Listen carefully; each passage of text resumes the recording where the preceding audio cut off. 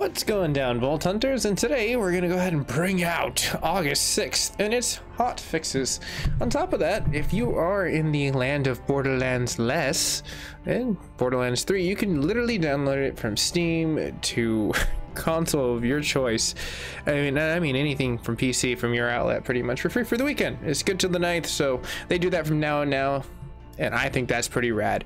But right now, what we're going to go ahead and break down is the gaming news. Throughout the weekend, I'm sure Randy will probably sprinkle out some golden keys to kind of add to the momentum of this really cool Borderlands weekend. So let's go ahead and hop and see what they changed in the patch notes.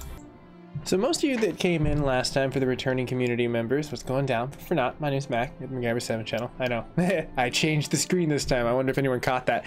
But what they basically are announcing and what's being pushed throughout the network right now is literally they're starting their events, which are pretty cool. So throughout this month, going up to September, up until the anniversary of Borderlands, we're going to be seeing some cool stuff. So you should get excited, very excited. And if not, you should be excited now.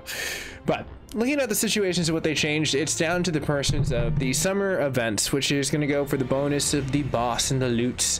And that's good until the 13th. So we're probably roughly got about a week, give or take, a little under that.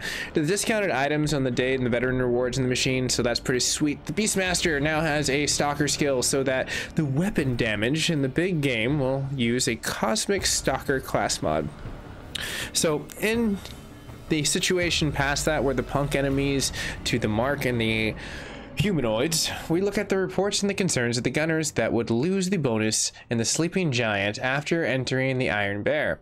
Addressing the reported concerns where the switch in the mayhem levels could cause some of the areas to spawn in more iridium than intended. I don't think that that's an issue. Like, seriously, who complained about that?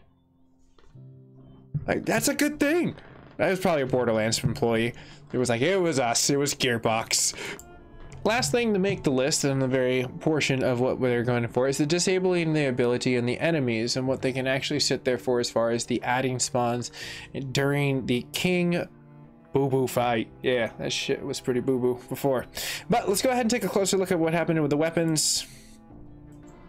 So apparently they're boasting very significant improvements for as far as what happened from the previous patch till today.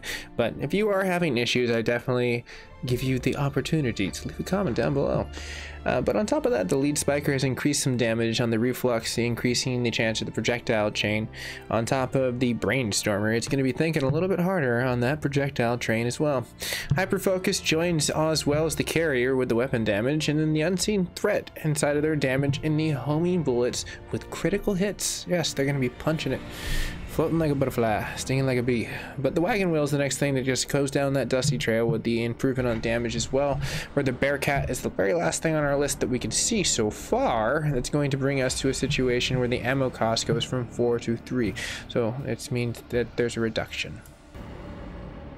So besides you getting nerfed a little bit right there, you have a Rowan's call for the accuracy, which is nice. On top of the situation with the call getting a reduced portion of where the projectile and the increased damage, so that's a pretty nice well-balanced situation going on there. The King and Queen call, increased damage on top of Tig's boom, the complex roots on top of the moonfire, and then looking at the fastball, the Mongol, and the Cutsman. Everything is kind of getting there except for the very two towards the center where the moonlight and the complex root had damage charge time, and then we had looked at the increased fire rate, which is not too bad. Pretty cool stuff.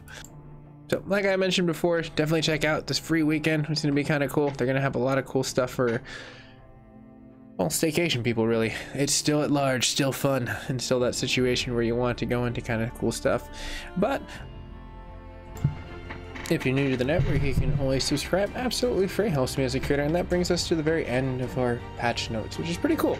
Very basic stuff, rebalanced stuff, but I do want to hear from the community and some new people that are kind of floating by. What are you thinking about the game nowadays? Are you excited about the awesome time we're going to have this weekend, all gaming it up? Who knows? There might even be some golden keys, so you should definitely join if you haven't already. And I'll see you guys and gals in the near future. And if you subscribe today, who knows? Maybe, just maybe, Google will actually produce a good Pixel. But I'm not counting on it because they only got 4. And it ain't some 480p. They got a long way to go. I'm going Samsung. I'm sorry, Google. I'm giving up on you. Not the same phone I used to love. Pixel 2 was great though. That was a boss phone. That's right. Anyways, I'm talking phones, and we're actually in a freaking gaming like cap. I'm gonna like digitally get out of here later.